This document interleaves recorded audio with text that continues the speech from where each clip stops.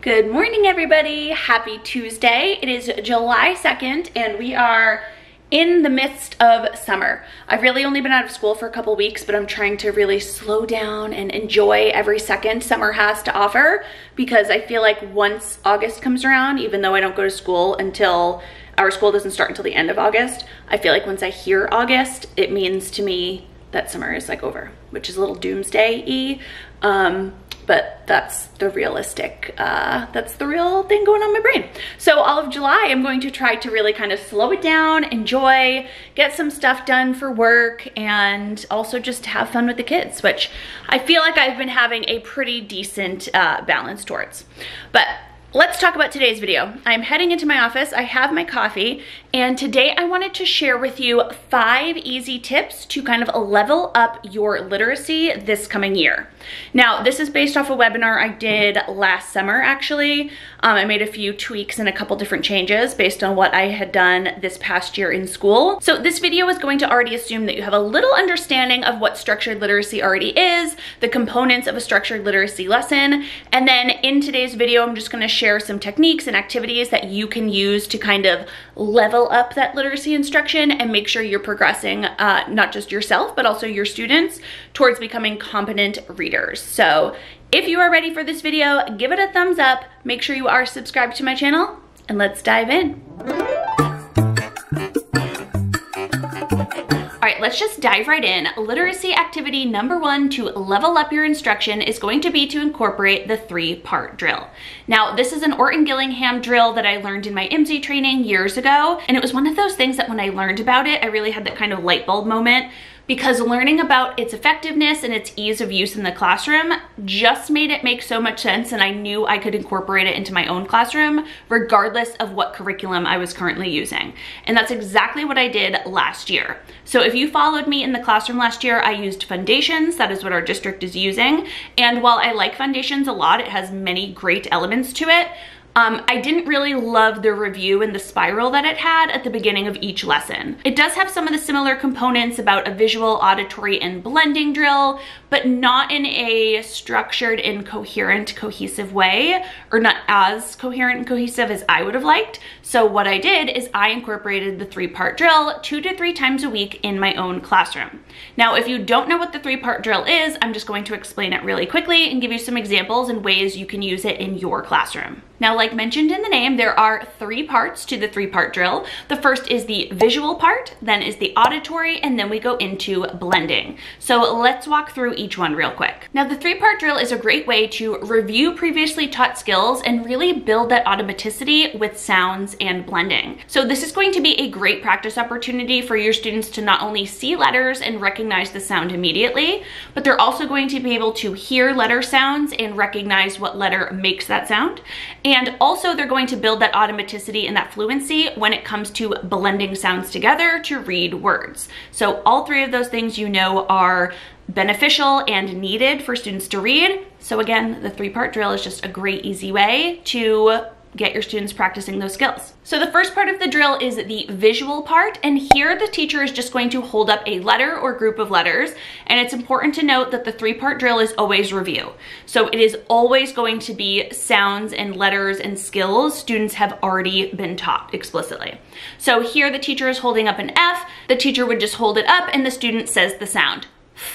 Then you keep going with different letters. So this is a great time. You want to do about 20 letters or so that you'll show, whether it's digraphs, whether it's vowel teams, again, any skill that your students have already learned. But you do want to throw in some ones that your students already know, and you want to throw in some ones that your students might be struggling with a little bit. So let's pretend you taught the digraphs last week and your students are still struggling on them. The 3-part drill is a great time to, again, build that automaticity. Get them used to seeing the graphemes, knowing the phoneme. Seeing the grapheme, knowing the phoneme. So that visual part is quick. You can do that with some flashcards. You could do it on a slide where you just have letters pop up. Totally up to you. And you can also kind of scaffold that as needed. In Foundations, a lot of the letter cards will actually have an image on it. So what I do is towards the beginning of the year, I keep that keyword or that key image up there so students have that. And then as the year progresses, I take it away. The goal with the scaffold is always to provide it and then take it away, so students don't need to rely on it anymore. So that's something that I will do. And then in small group, if they still need that image, we can do that. Okay, so that's the visual part. The next part of the 3-part drill is going to be the auditory part. Now for this part of the drill, the teacher doesn't need anything. Here, this is where students are going to listen to the sound and they have to spell the way that sound is made. Now the Eyes on Me is also going to allow for some scaffolding as needed. I did have quite a few students last year who were still pretty confused when they would hear the sound, the F and the TH. And so our sign for TH thumb was this. So if I was doing, I would have them look at my tongue and then it would also kind of give them this little symbol as needed so they knew that they were writing TH. Again, kind of take those scaffolds away. Sometimes I would take that thumb away and have them really looking at my mouth and I would say, look at where my tongue is placed, giving them all those visual cues so they know what sound they're hearing and then how to write it. Now for this part of the drill, this is where a lot of multisensory, kind of fun activities can come in, but just note that they don't need to. So what I mean by that is sometimes I will see lots of like shaving cream, for example. People will use shaving cream. That's a ton of fun, but that also requires a lot of prep, a lot of cleanup, and potentially a lot of wasted instructional time.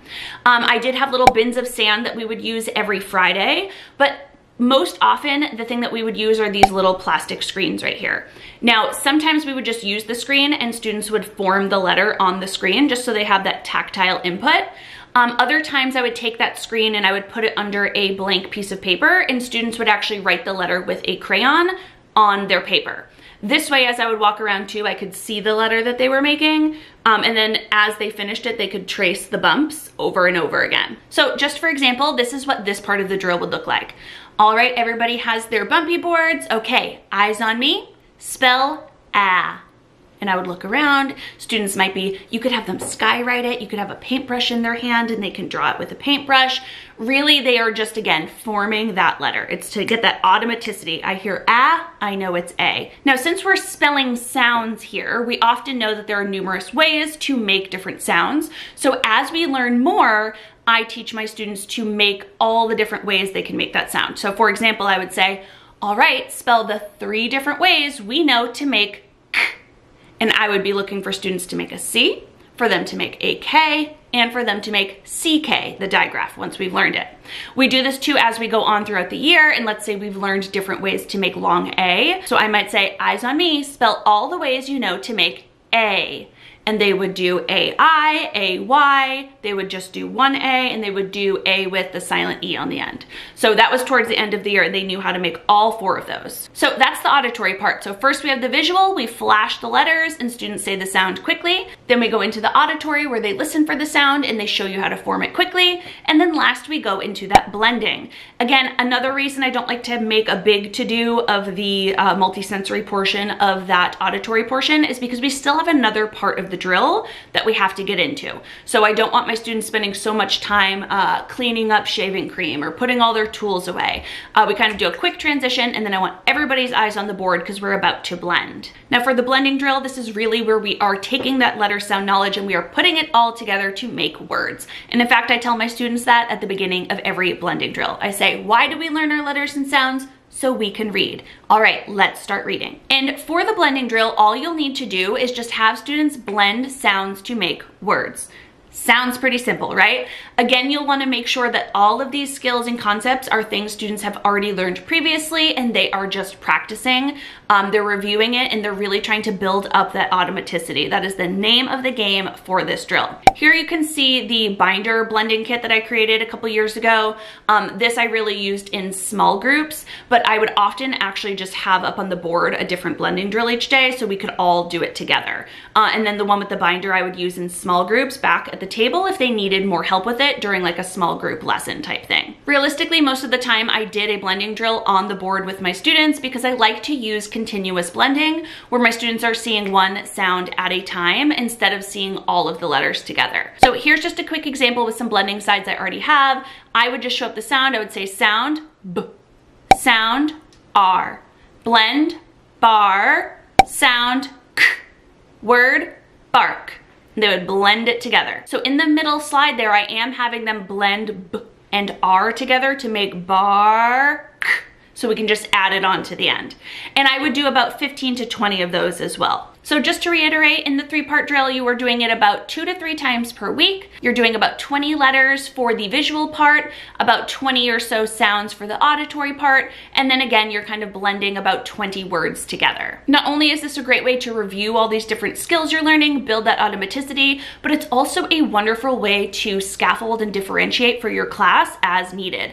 Many phonics curriculums out there kind of assume that we are, all your students are on the same level. So as we just progress through these skills quickly, and many of your students may not have mastered, silent E in the week or 2 weeks that you taught it. So this is a great time to kind of bring that back, to review it, to practice it, and build up that automaticity while you're still accessing grade level content. So that is tip 1, use the 3-part drill. All right, moving into activity number 2 for leveling up your literacy, and that is to incorporate some concept attainment lessons into your phonics instruction. Now, if you've been following my channel for the last few years, I have mentioned this strategy numerous times. It is such a fun one and an engaging one for students. That's why I continue to bring it up. But it's another fun one to kind of sprinkle into your literacy instruction and level it up a little bit. So we know when we're teaching a new skill, we really want to start with that sound and how important phonemic awareness is. Well, using these concept attainment slides is one of my favorite ways to do that. Now, here's one that I might use at the very beginning of the year in 1st grade or in kindergarten. And basically with concept attainment, I explained to my students that we're playing a game called What's the Rule? And everything on the thumbs up side has to apply to the rule for it to be the rule. And also for it to be the rule, it can't apply to anything on the thumbs down side. So here I would say, okay, listen to each of these words. What do you think the rule might be? We have mouse, mix, map, mop, mud, for example. And then I would say, okay, let's listen to the other side. We have pen, web, bug, hat. And so we try to hear what's the same about everything on that thumbs up side. And hopefully they would start to hear that, wait a sec, everything on that thumbs up side had starts with that sound. And some of your students might know that's the letter M. And then once students start to hypothesize and come up with what they think the rule is, we can check it. And again, the way we check it is to make sure it applies to everything on the thumbs up side and nothing on the thumbs down side. Now you could definitely throw up the slide just like that one is, where all the images are already out there, but you could also do it one by one like this. So play along with me. Let's see if you understand the rule. All right, everybody, what is the rule? Here we have bee, paint, seal, light, leaf, bow, seed, fly. And hopefully you could see there that the rule is all the ones on the thumbs up side have that long E sound. So that would be an introduction into that sound. I might then go into teaching about the different vowel patterns that can make that sound, E, and EA, and when we use each one. But it's really just a fun intro, and what I like about doing it when we show it one by one is as I continue to show some, students are gonna raise their hand, they're gonna think that they know a rule, and it lets you kind of say, okay, we think that's what the rule is. You might have a couple different ones, and we continue to show thumbs up and thumbs down examples, and we see if that rule still applies, or if we can kind of take it away, narrow it down, and figure out what it really is. But adding concept attainment is just a fun and entertaining way to get all your students involved and really get them thinking about that phonemic awareness. All right, activity number 3 to help level up your literacy instruction is to include more dictation and encoding practice. Now, it has long been a pattern in phonics instruction and with curriculums that decoding has heavily outweighed encoding practice. And in recent years, many curriculum companies and, different teachers as they learn more are trying to kind of balance that out. We know how important encoding is to really strengthen that phoneme and grapheme relationship that students build inside their heads to help them orthographically map different words. So by only focusing on the decoding and not the encoding, we are doing our students a disservice. So my challenge to you this upcoming year is to make sure you are incorporating more dictation or encoding practice with your students. Now, I hope you noticed that in activity number 1, the 3-part drill, we have some of that encoding practice. So even just incorporating that drill 2 to 3 times a week in your classroom is going to help students tremendously. It really strengthens that phoneme-grapheme relationship, and it helps students just quickly remember the sound to the letter and how to form it. Another great way to do this is to incorporate phoneme grapheme mapping activities consistently in your classroom. Now here's an example. These are some of my themed phoneme grapheme mapping boards. The theme kind of goes along with the blending slides I shared earlier. Those blending slides, I think the word was bark, and they were going through space, I think it was. So in the R-controlled vowels phoneme grapheme mapping mats, the theme is like space. So they're kind of connected, but you don't need to use both of them. Anyways, here's a picture from my digraph version. There's a picture of the word chick here, and basically I have a bunch of cards, and where that chick is just a little blank square. So students could go ahead and flip a picture. They would say it out loud, chick. They would have to put a cube or some sort of manipulative into each of those boxes to represent how many sounds there are. Ch, I, k. There are 3 sounds, and then down on the lines, they go ahead and write the letters that make those sounds. So ch is CH, I is going to be I, and k, I would expect students to know, is CK. Then you can see that little ant on the side there with the popsicle stick. This is the last part of the drill that I have my students do. I have them take that ant and they actually run it underneath the word that they wrote, chick, chick, chick, and they read it 3 times. Now those specific mats are something I used in small group all year long, and I would always start first by just dictating words and telling students the words I wanted them to spell, so they would not use an image first. I would say shell. Let's count it. Sh, l. 3 sounds, so they would go ahead and put 3 cubes there, and then we would spell it. Sh is SH, is going to be E, and L is that double L. And then I would have students write it and read it 3 times. As we continued that practice in my small group, I might go ahead and just dictate words to maybe 1 student or 2 students, depending on how they're doing, while I have other students take those cards and they can go ahead and flip them and practice it on their own while I can quickly kind of check over and see how they're doing. Now you want to do an activity like this in whole group as well, but students don't necessarily need to have those mats in whole group. They can use something like a whiteboard and you can do the same exact type of practice. All right, everybody, we're going to spell the word chick.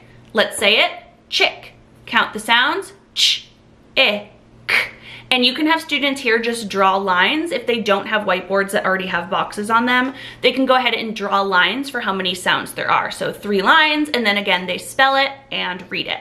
Here's a picture of something else I did often in small groups at the back table. These are my 1-page interventions and they were focused on specific skills. But what I liked about these is, again, every time we did it, it included some sort of dictation. So here at the top, you can see the pattern students were reviewing is going to be TH. So we would start with some sounds. Here we have some L blends. We have a word family, ick at the end here. Just sounds that I wanted my students to be able to quickly and accurately say. And then we go into words with those sounds in isolation. And then we go into sentences. And then at the bottom here, students need to go ahead and listen for 2 words that I say and write them down on the lines. And then there's also a picture box for students to pick one of those sentences that they read, and they need to draw a picture of what's happening just to kind of show some comprehension there as well. Now I only put 2 lines there for some word dictation, and I did that on purpose because, again, this was like an intervention group. So my plan was for these, what I do in my small groups is I usually have 3 or 4 students, and when I give those 2 words for students to dictate, I'm of course, keeping track and making sure who's able to do it, who might need a little reteaching here. And what I would do is my students that needed reteaching, I would use a whiteboard and we would kind of follow that phoneme grapheme mapping activity to help reteach these and fix any misconceptions with patterns that students might be struggling with. And as I was doing that with my students, I would give the other kids there who maybe spelled those words correctly right away, I would give them a sentence to go ahead and write. So I would dictate a sentence and I would have them practice that since they already wrote the words perfectly. Or I would tell them to write their own sentence with one of those words. So they would be doing some sentence writing while I could kind of focus in on 1 or 2 students that still needed help just doing that word in isolation. And last but not least, partner games and independent work is also another great time students can practice encoding as well as decoding. They don't need to always be practicing decoding, they can kind of do both. Here are some activities that I love to use in my classroom. The first one over here on the left is called Spin, Say, Spell. And again, these are skill-based. So here, the first one, it looks like students are working on that diphthong ow with OU and OW. So this would definitely be end of the year, 1st grade, or beginning 2nd grade. And they would just spin one of the pictures, crown, and then they would have to go ahead and write it down on the lines next to them. And they continue to do that until they have filled in all 10 spaces. In the middle, we have say, tap, and write. This is going to give that little scaffold of tapping out the sounds, and this is just a worksheet-based activity where students have to say the word sheep, tap the sounds, sh, e, p, and then write them in the boxes. So it's a little more scaffolded since it already has the tapping circles and it has the spelling boxes for students. And then over on the right here, we have some encoding practice with a word sort. I love word sorts as a way for students to really dissect different words and different sounds they hear in words. So here, this was a final blend sort where we had st, st on one side and nt, nt on the other side.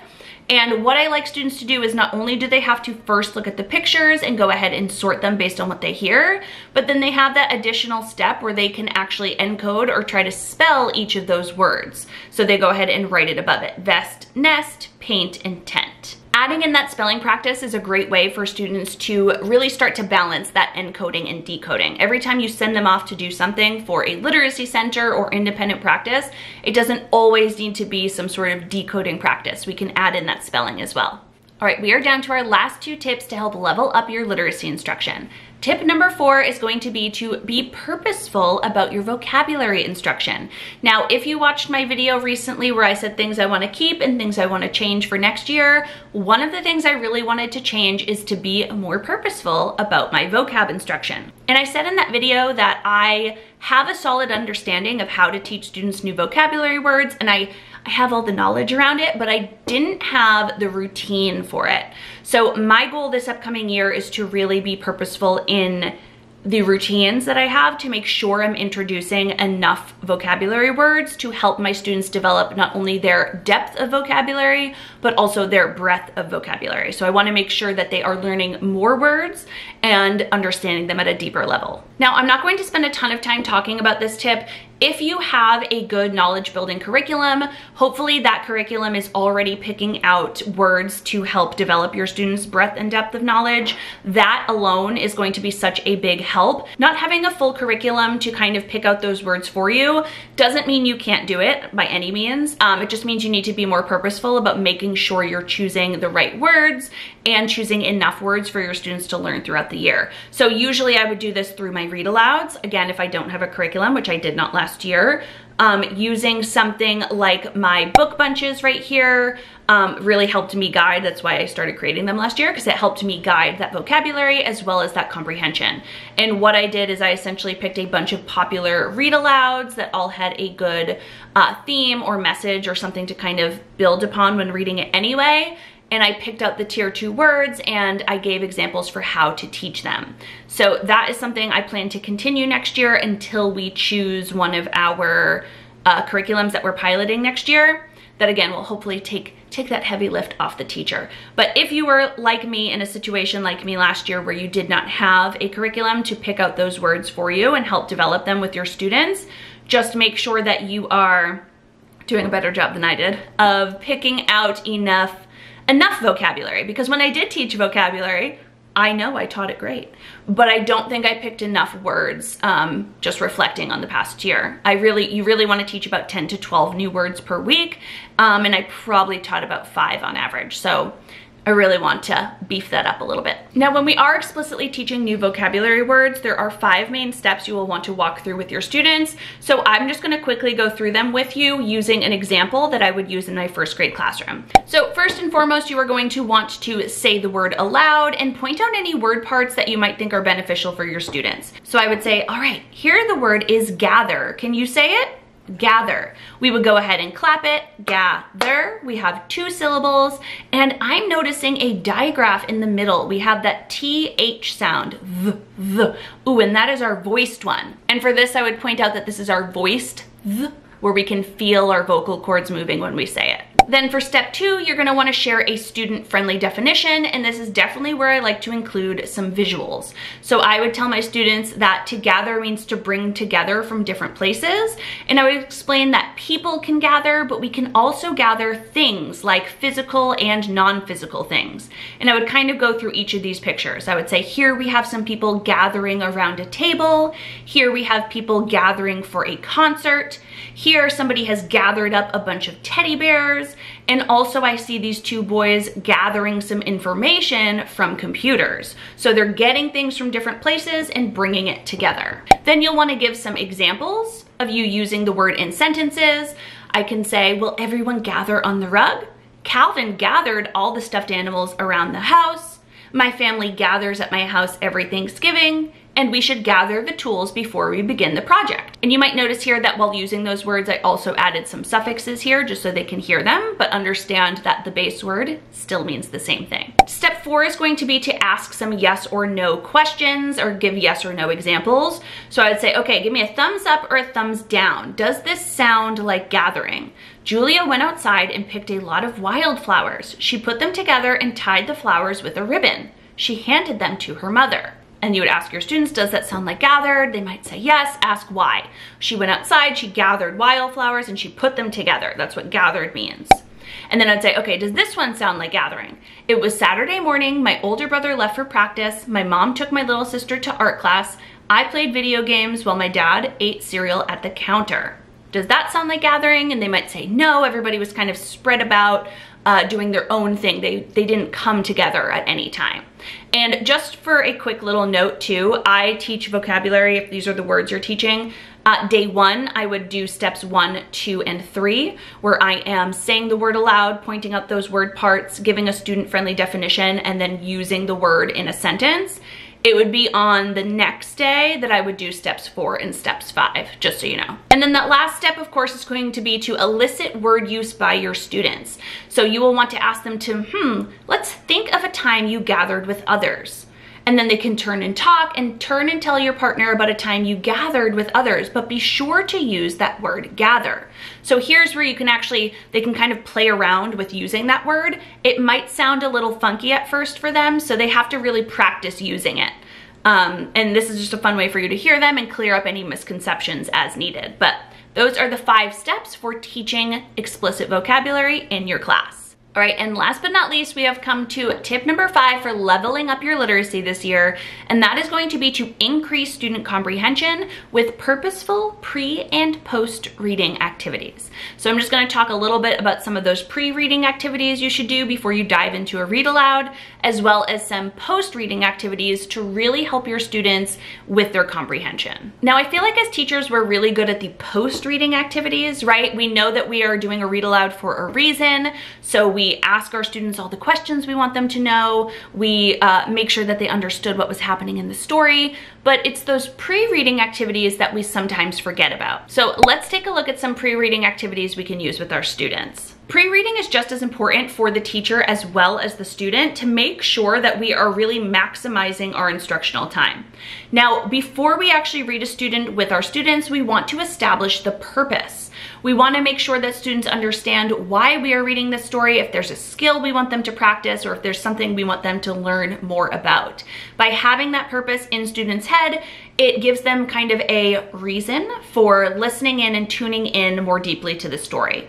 We also want to provide or elicit any background knowledge that we feel our students might need to really access this story as well. This is also when we want to pre-teach any vocabulary, identify the genre and text structure, and we might want to ask some questions prior to reading, like making predictions, again, to just kind of get our students' brains ready. And then also, this is the time before we read the story that the teacher really wants to take a moment, plan out their stopping points with think alouds. Now, I know as veteran teachers, because I feel this way too, I feel like I could easily just pick up a read aloud book and I would do a great job kind of knowing when I want my students to stop and really think about something, what words I want them to focus on. And I do think that's true. I do think, especially with more time and practice and knowledge, we are definitely able to do that. Again, self-included, I feel like I could easily do that. But I also know that when I do take the time to think about it beforehand and plan it out beforehand, it is better. You know, I mean, there's kind of no way to deny that if I actually take that planning time beforehand to really look into the book, think about exactly what my students need to know, what words so-and-so might struggle with, or what concepts my students just aren't gathering, it really helps out with everything. So not only does that planning part come into play, but it is going to help with our students' comprehension if we can take just a few minutes before to really read the book cover to cover, and kind of even just throw a little sticky note on the page that just to remind yourself, like, this is what I want to ask for this question. And make sure it aligns with the purpose that you set for the read aloud. So then we're ready to go ahead and read the book. We read the book with our students, and often with the read aloud, you want to read it at least 2 times. Now, if you're doing like a real knowledge building curriculum, you're going to read it way more than 2 times, but long gone are the days where you can just like pick up a book every day and just say, okay, today we're going to focus on retelling. Here's this book. Today we're going to focus on characters. Here's this book, and kind of reading all these fun texts.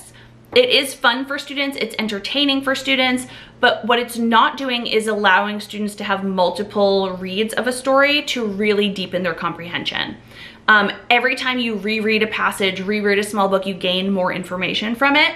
So you do want to make sure you're reading a read aloud at least 2 times. So here are some post-reading activities, and they have a 1 and a 2 next to them. 1 is going to be what you want to do after the first reading of the text, and 2 is what you might want to do during that second reading. So after you've read the book the first time, you want to go ahead and discuss that purpose that you brought up beforehand.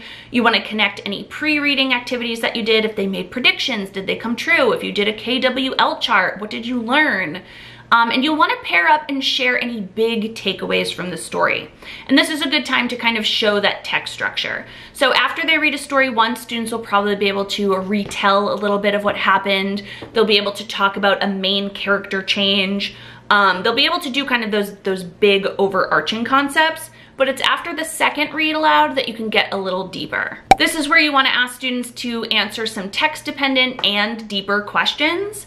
You want to use vocabulary that you taught them and connect it to the text. And this is where you can really dive into some important parts of the text. So not the entire story. Again, if we retold the whole thing, or if we talked about how a character changed, this is where we can go in, okay, what are the exact parts of the story that helped that character change? Or, you know, that's just an example, but whatever the skill that you're working on is. And this is also a great time to have students do some independent application. So whether you're having them write down a retell because they told it yesterday to somebody else, today they can go retell on their own. Or they can answer some questions on their own. But you wanna do that after a second or a third read aloud, not after the first one. And then just real quick, 2 other post-reading activities that I love to use, especially in the last year, are going to be ones that kind of extend the learning and really get you thinking about text structure and writing structure. So I have shared these before, but here we have the book The Koala Who Could by Rachel Bright. And what I like to do here is, this is the because, but, so strategy. This is from the Writing Revolution, and just to clarify, we would only use because in kindergarten, we would probably use because and but in 1st grade, and we would use all 3, because, but, and so in 2nd grade.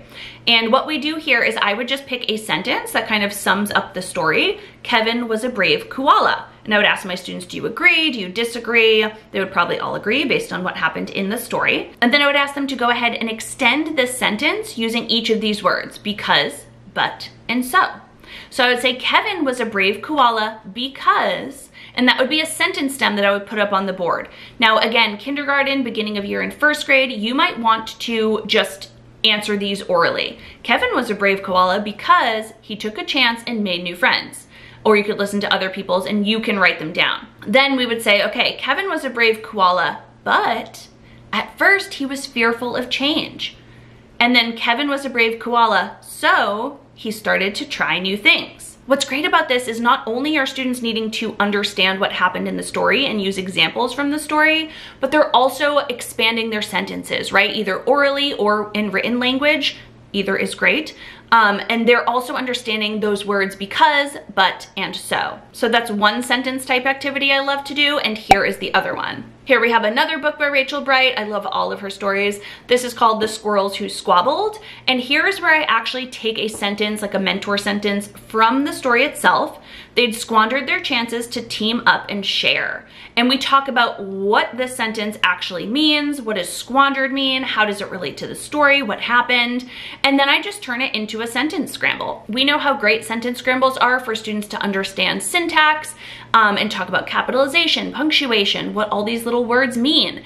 And this lets them actually take those words and we'll do it together to kind of put it back together and then again kind of discuss the mentor sentence. This was something I also did a lot last year, those book bunches that I mentioned earlier with the vocab.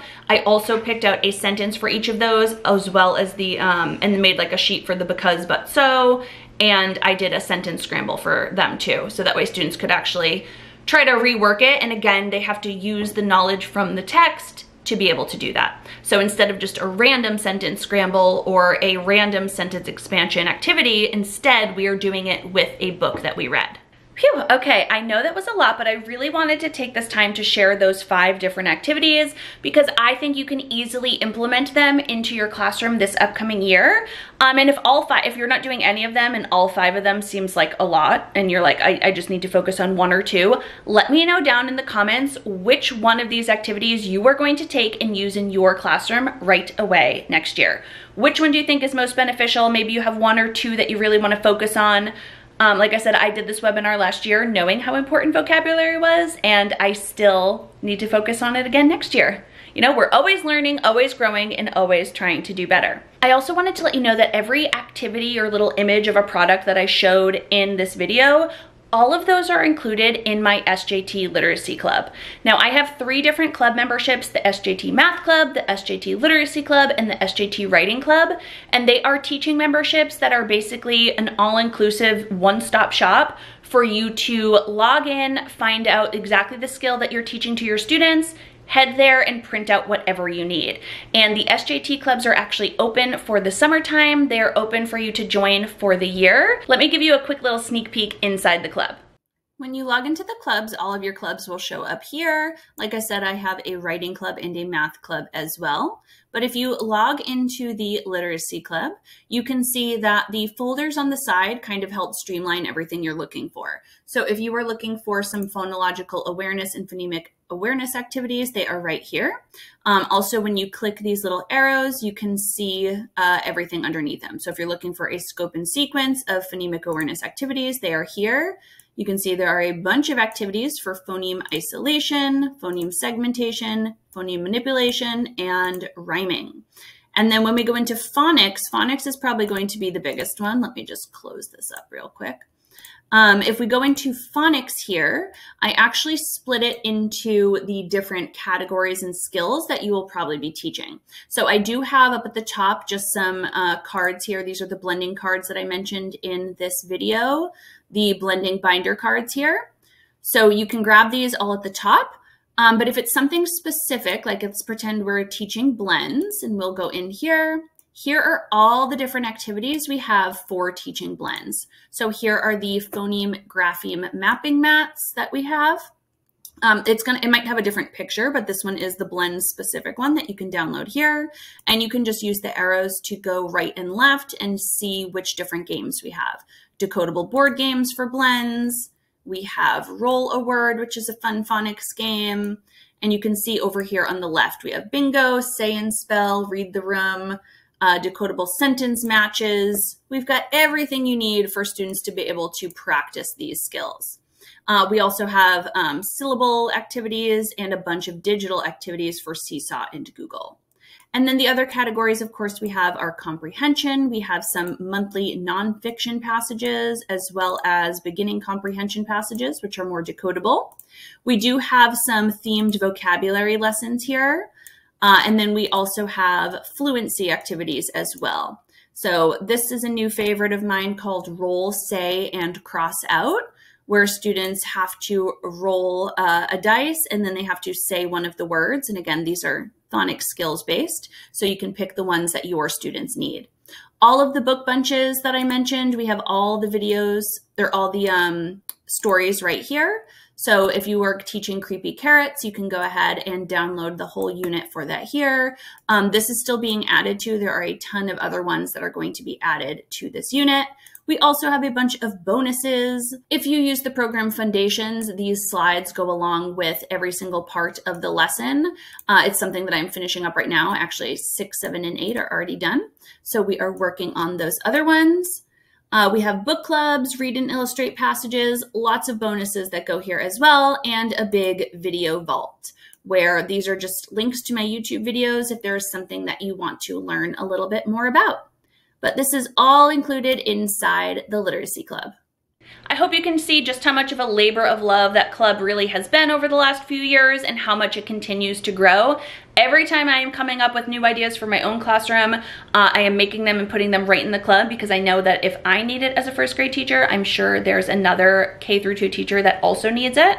So I throw it in there right away for you to use. If you have any questions about anything in this video or anything about the SJT Literacy Club, please drop them down in the comments and I will do my best to make sure I answer it in a timely manner. As always, I do hope you appreciated this video. If you liked it, please give it a thumbs up so I know.